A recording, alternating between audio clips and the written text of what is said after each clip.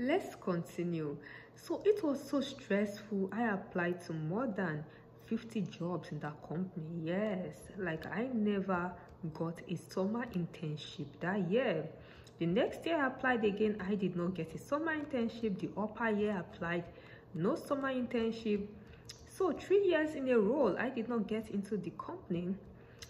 Now I was almost graduating, so I started applying for full-time jobs in that company. Internship did not work out, so let's try the full-time job. So God did not let me give up. I kept on going to the networking events.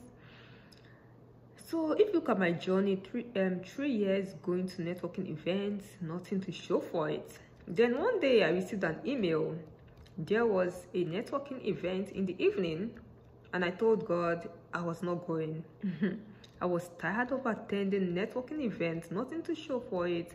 God told me I should go for it. So I was like, I never knew God had a surprise for me.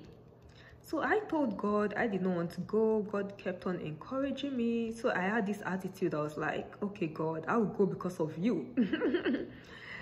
Oh my God. So I was like, God, when I get there, I'm not going to stress myself like I used to stress myself. Like I would do less talking because I'm tired. 3 years. So I was telling God how frustrated I was. So I got into the bathroom, changed my clothes to my business suit. So I had this attitude that I was dressed, and I was like, God, I don't want to go. Like I almost cried. I did not know today was my breakthrough. So I experienced a lot of resistance. The devil did not want me to go that day. So I got to the networking event. Normally, anytime I get there, I'll start talking to people, introducing myself, giving my resume. But this day was different. I was like, God, I'm not talking to anybody. Please bring the right people to me. I'm tired of meeting the wrong people. I did not know that Holy Spirit, I did not know that that was Holy Spirit-led prayer. You know, until God brought someone that changed my life. So as I stood in one place and I was just praying in my heart, this guy approached me. He used to be a class ahead of me, but now he had graduated and was working for a different company. So he came to say hello to me, and he was like, how are you? And I was like, I'm good. And he was like, what company are you interested in? So normally when people ask me that, I would mention a couple of companies, then my favorite one. But today, because I was exhausted, tired, frustrated, I went straight to the point. I told him, you know, I want to work for this company. I've been trying to get a summer internship.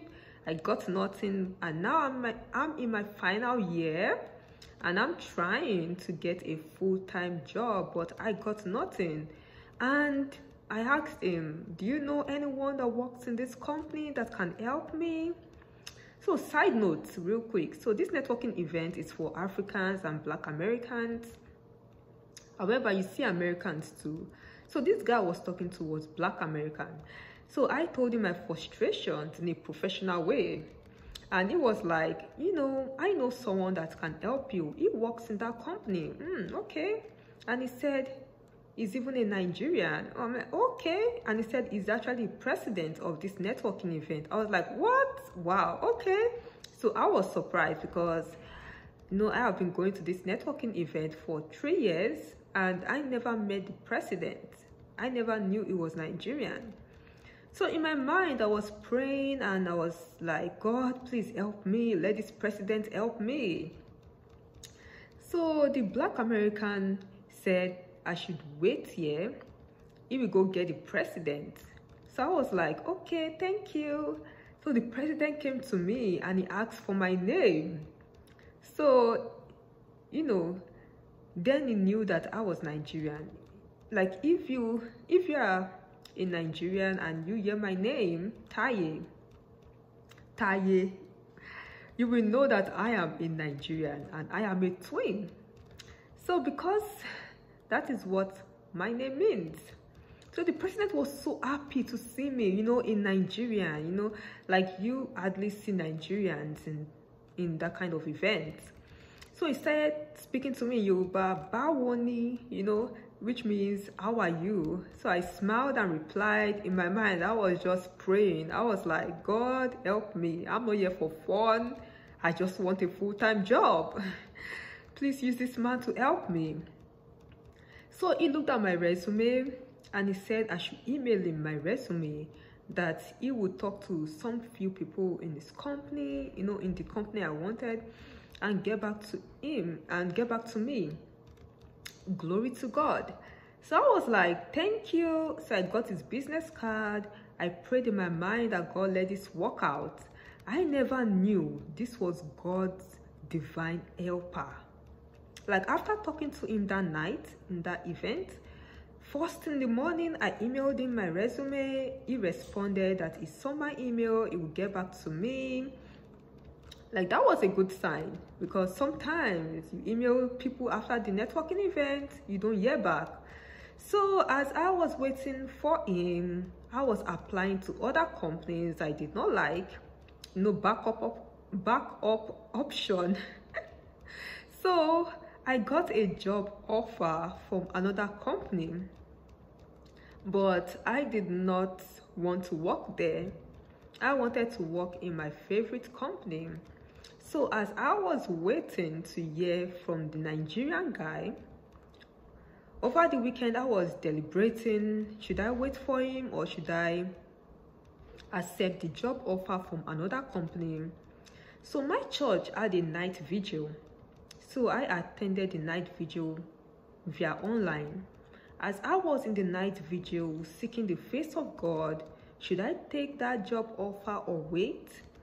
God spoke to my heart. God told me to turn down that job offer from the company that I did not like, and I should wait for my favorite company.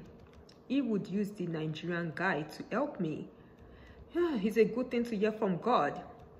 So God answered my question. It was a huge decision, and God gave me a great decision. So I felt the peace of God to let that job go and wait for the Nigerian guy. So I walked by faith. That was a big risk. What about you? Before you make any decision, ask God to direct you. He sees tomorrow. Do like David. David said, God, should I pursue, overtake? Will I win? God said, yes, son, pursue, overtake, you will win. Remember 1 Samuel 38. Same for me. God said, no, don't take that job. Wait for the Nigerian guy. So I listened to God. I turned down the job offer and I waited. And guess what? The Nigerian guy reached out to me and he told me that he was able to talk to some people. They would call me for an interview. I was like, what? For the first time in 3 years, I'm able to get an interview from the company I liked. Miracle. Think about it. If I had not gone to the networking event that night, I would not have met the president of the networking event. Thank God I listened to God.